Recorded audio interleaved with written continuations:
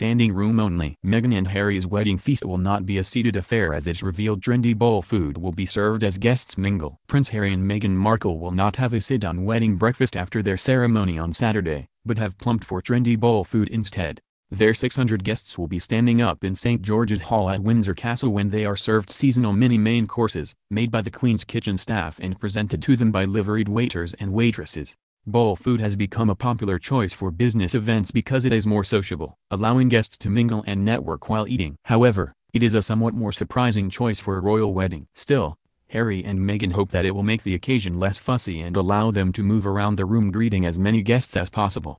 Guests will also feast on canapés during the lunchtime reception, which will last around 2.5 hours and includes speeches and cutting of the cake. Each morsel has been crafted to be consumed in just 2 delicate bites. The Queen is officially hosting the event, and Buckingham Palace staff revealed that the menu would comprise classic dishes made from seasonal British produce, much from the monarch's own estates.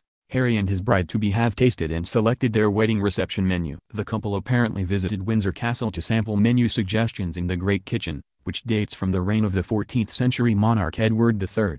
It is believed to be the oldest working kitchen in the country, having served more than 30 monarchs. Royal chef Mark Flanagan is leading the 30-strong catering team and said, "The day of the wedding has fallen very kindly for us. All the British vegetables are just coming into season, and that's been a point of focus for us. We know the couple wanted us to make sure we used all of the local seasonal produce as much as possible throughout their menu, and this recent good weather is really helping us to achieve that." He added the couple have been involved in every detail. Meghan is a keen foodie who used to run her own lifestyle website, which featured her favorite recipes and restaurants. She also shares a love of organic produce with her future father-in-law, Prince Charles. Mr. Flanagan would not discuss the dishes in detail, but produce such as asparagus, peas and tomatoes are in season, providing a wealth of options for the chef, who has worked with some of the world's best, including Michelle and Albert True.